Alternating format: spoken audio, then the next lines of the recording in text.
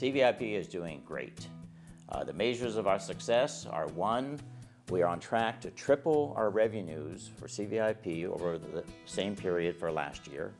Number two, this return on our research dollars for the university are almost double what our peer universities are getting across the country. Number three, our invention disclosures from our faculty are up by about 10% compared to last year. We're all very excited here at UMass Lowell about the nanomanufacturing research we have going on. We were awarded an NSF Nanoscale Science and Engineering Center, one of 4 in the country, and this was recently renewed for another 5 years. We've used this nanomanufacturing research to develop new products and processes.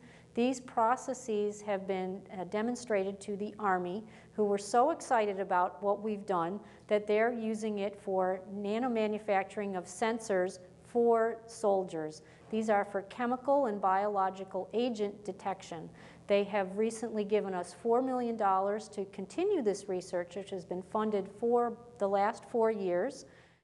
One of the things that we are working on is a hybrid mixture of sensors that's really optimized for explosive detection. We call this thing the Mini-Mutt.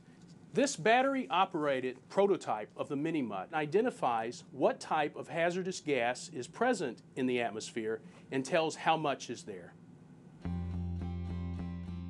You know, it makes fiscal sense for the university to grow research expenditures.